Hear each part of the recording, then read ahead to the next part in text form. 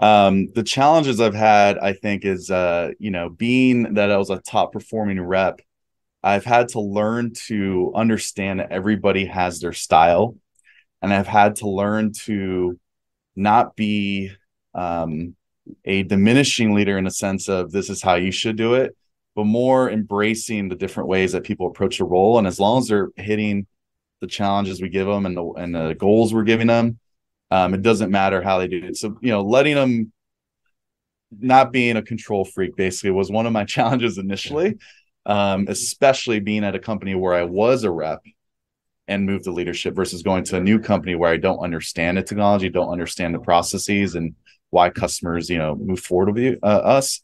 I feel like a different challenge. And again, if I went to a different company as a sales leader, I wouldn't necessarily have that as much of that challenge. So